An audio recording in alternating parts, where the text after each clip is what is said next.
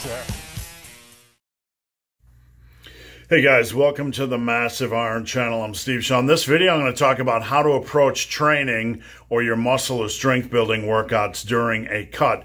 Before I get into that topic, if you have any questions or comments, drop them down below. The best topic ideas I turn into videos just like this. All right, let's talk about cutting.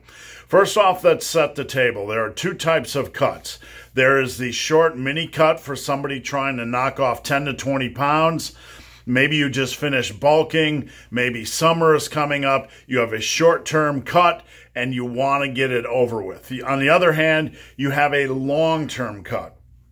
Somebody in a long-term cut is going to approach things a little bit differently from what I'm about to talk about. If you are morbidly obese or you have more than 30, 40, 50, 60 pounds to lose, you should be going into the gym and training just like everybody else. The advice I'm about to give is for guys that are doing these little short mini cuts.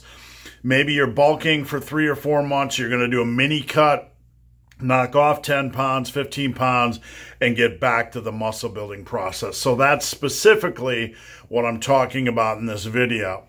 Now, first off, during a mini cut, it's not the time to change workouts. It's not the time to fuck around with things and explore new protocols, explore new exercises.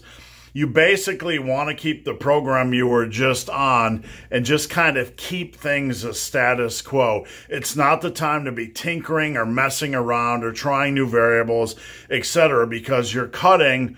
You're not going to feel 100%. You're going to have less muscle glycogen. You're going to have less energy. You might not even be sleeping as well. So during a cut, it's not the time to try new programs. After the cut starts, that's when you introduce new programs, new variables, etc. Now, how do you take your existing program when you're on a cut? How do you handle it? Well, here's how I generally tell people how to handle their existing workout.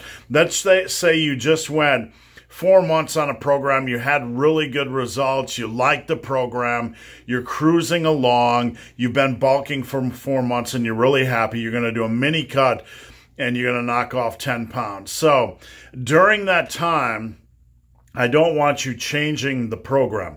I want you to continue to do what you're doing, but here's the catch.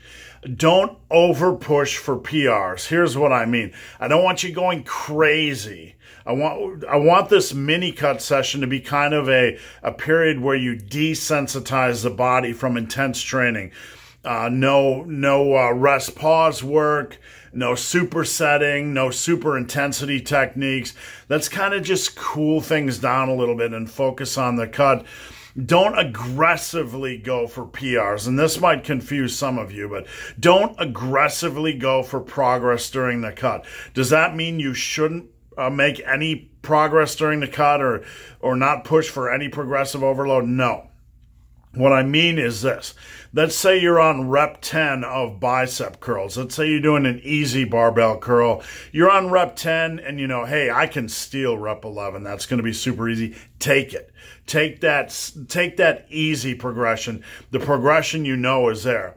If you're on rep 10 of easy bar curls and it was just difficult and you know, hey, maybe I could get rep 11. There's a coin flip. I'm going to grind it out. Don't grind out those reps. Not on a mini cut, not on a short run cut. Leave that effort, leave that intensity for when you're bulking. You're going to get more out of the whole progression, thing when you're bulking. So just to repeat, if you can steal an easy rep, steal it. If you are at that point where things are really difficult in a set and you're not sure about the next rep, just step back. Now, one final thing about cutting. When it comes to cutting, you don't want to over-obsess about strength.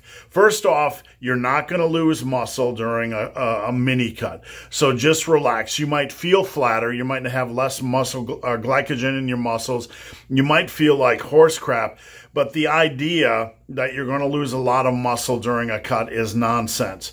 If you are taking your cut down to 5%, there might be some risk for losing muscle. But for the rest of us, as long as we continue training, maintaining is really easy, especially in the short term. So don't panic. You're not going to lose any muscle during your cut. Following my advice. Now, strength.